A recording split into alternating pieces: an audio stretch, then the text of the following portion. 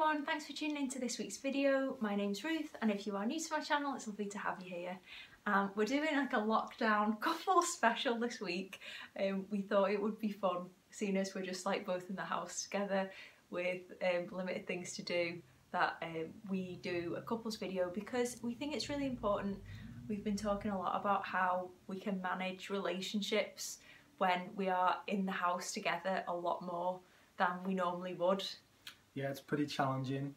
We've lived together, well, not only lived together, but actually worked together for years, and we've actually been working from home together for the past 4 years. So in that time, we've we've had some challenges along the way, but I guess we've come up with some tools and techniques along this way to sort of help us sort of manage our own expectations, our own feelings, how we can have a bit of a time out and stuff like that. So I guess it seems like Ruth's been like, come on the video with me and talk to me. I'm like, no, I don't want to come on, but I'm here. And this is Rob, by the way. I think I've talked about Rob in quite a few of my videos, but yeah. And yeah, so we still fight. Like, this is not a video to say that like we've got it all mastered. No, definitely not all mastered.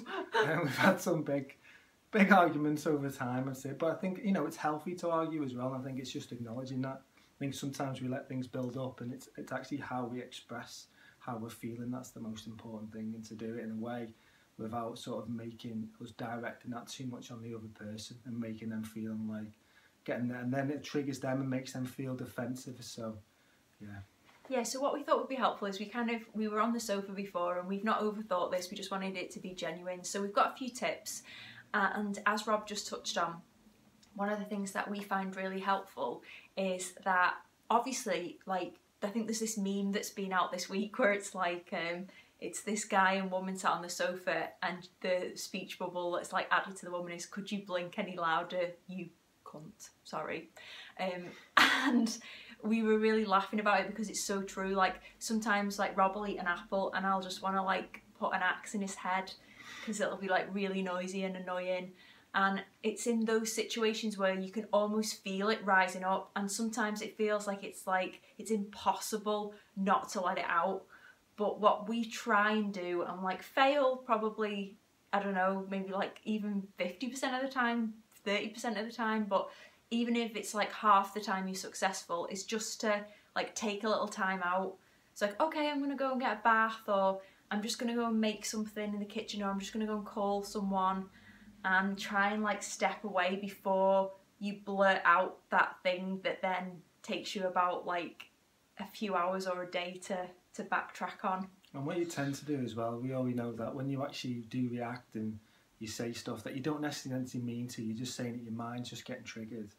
You know, you can then like cause all sorts of crap from it, and you can end up, you know, going down some pretty bad paths, and it's unnecessary really. So it's just sort of like trying to just nip the thing in the bud. And one thing that helps us a bit as well is like sometimes we'll know how we're each other's sort of feeling, so the other person will turn to them and be like, how are you feeling okay?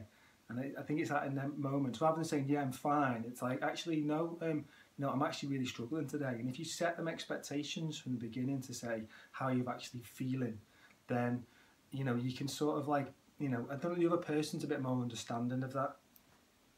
Yeah, I think that's right. Like having, you know, if you wake up and you know you've woken up on the wrong side of the bed, or you just like struggling that day. Like yesterday I was really struggling, and then today I feel better, but there's no rhyme or reason to it. Sometimes it's just like, but to say to the person you're living with, whether that's like a friend, a flatmate, or your husband or your partner or whatever, just to say, oh, just to let you know, like if I seem a bit off today, I've just woken up, I feel really rubbish.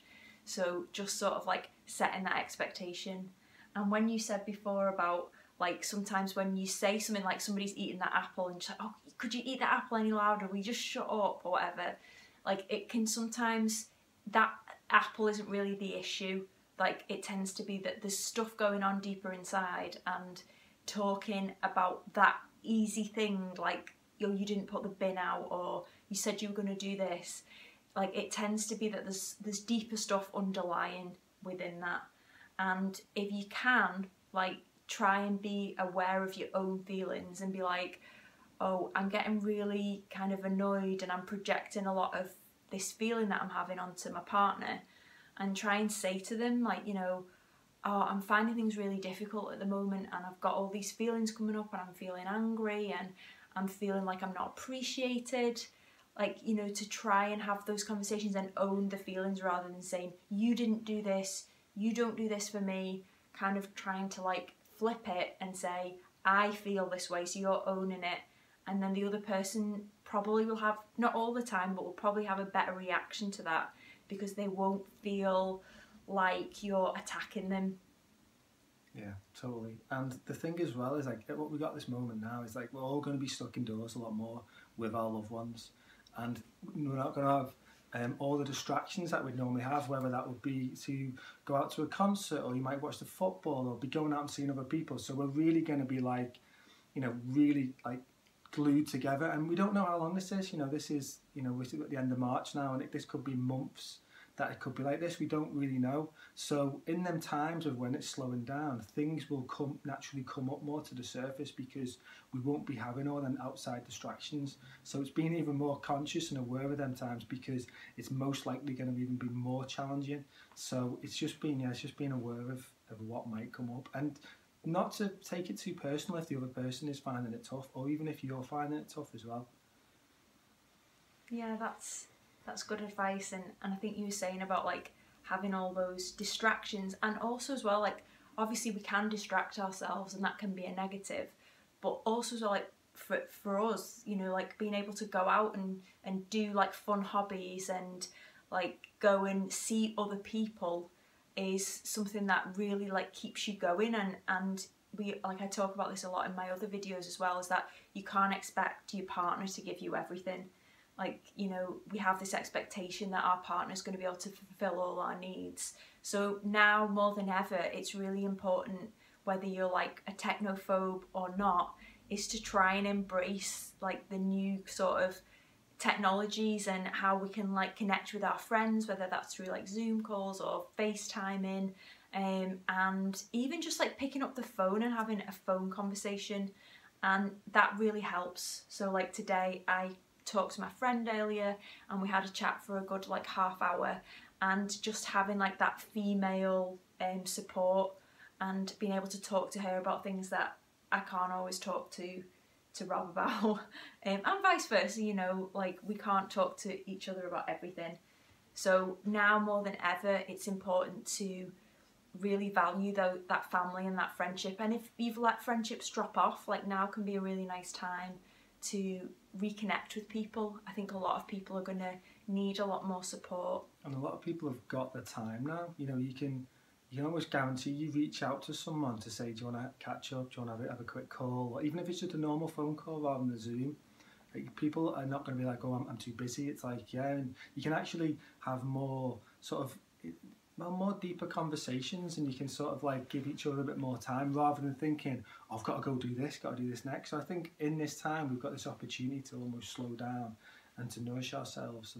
But then another point which I think is a really good one, and I first heard about it when it was people who live in these tiny homes, and like they would live in like these 12 by 6 meter places. And one of the tips that they use to each other, because you know, if you're around each other so much, you can end up sort of just naturally getting on each other's nerves.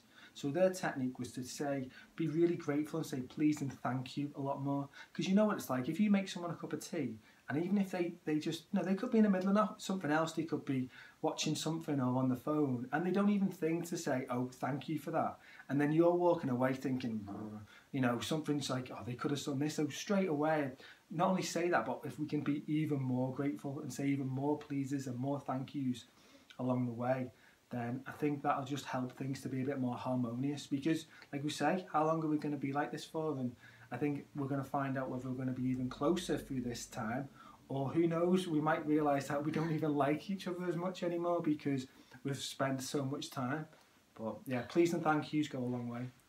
Yeah, I was listening to Graham Norton on the radio. He's like a presenter comedian in the UK, and he was saying like all the couples that have had their weddings cancelled and are now stuck at home, like how devastated they are, and people were like texting in telling about the weddings. And he was like, do you know who I feel really sorry for? He was like, the couples that were right on the cusp of saying they wanted to divorce or they wanted to separate, and he was like, you're in it now, you're in it for the next few months. So yeah, it is a little bit like it can go either way.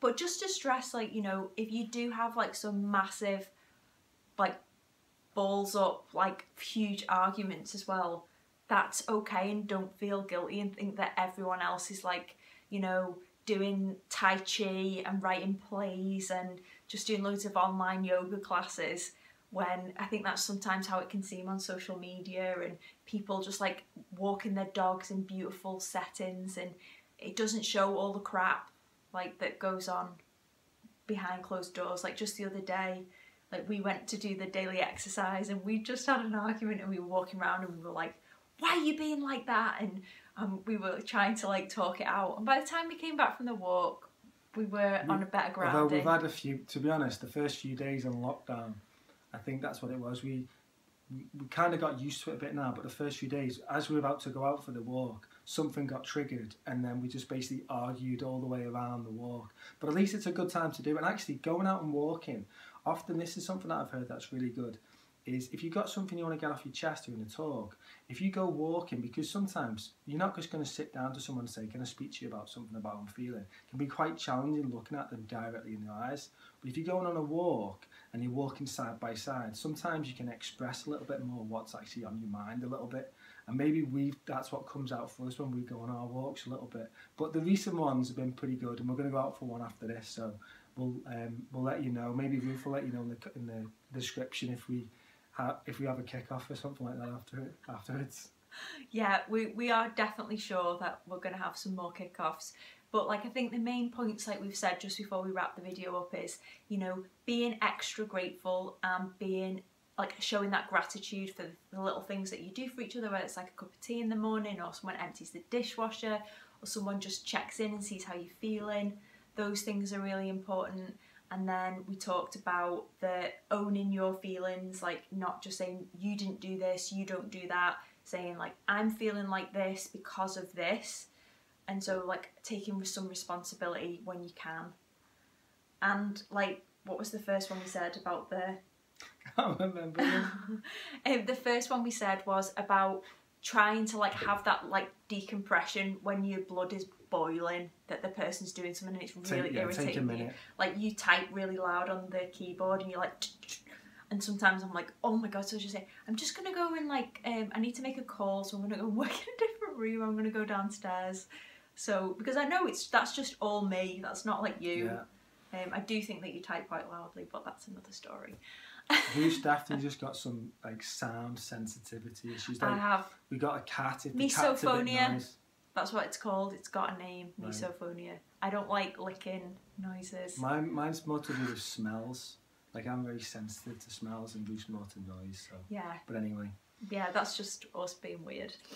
But thank you so much for tuning in. I hope you've enjoyed the video with us together. I'll put on the screen now, like, so you can see where Rob's channel is for his podcast, so you can subscribe to his and take a look. And I'll put links below to some other stuff that you might find helpful. And look after yourselves. The catchphrase of coronavirus: stay safe, stay home, take care. See you next time for another video. Thank you. Bye.